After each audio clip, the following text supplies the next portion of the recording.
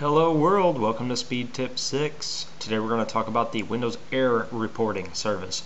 Now the Error Reporting Service is created so that you can send, if you have any kind of crashes or software issues, you can send errors to Microsoft and help them, improve Windows XP. Now if you're feeling charitable, you can go ahead and leave this service enabled, or if you know how to use the error service logs, you can use those to troubleshoot your problem and maybe potentially find a solution. But if you're like me and, again, pretty much most of the world, you do not use the error reporting service. In fact, when it asks you if you want to send information to Microsoft, most of you kind of cringe and say, no, not really. So we're going to go ahead and disable that service. Click Start, click Run, type services.msc, press Enter. After your services come up, just scroll down to Ease, where you have the Error Reporting Service. Notice mine's already disabled.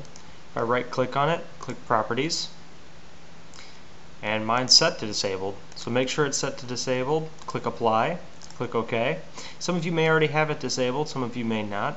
But if this service is enabled, make sure that you disable it, and then you won't be annoyed by the little pop-ups that ask you if you want to send information to Microsoft.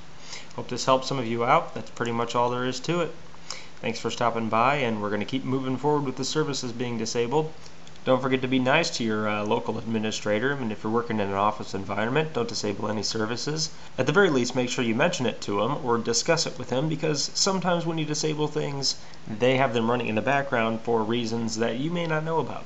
I'm sure they'll appreciate it. Thanks again.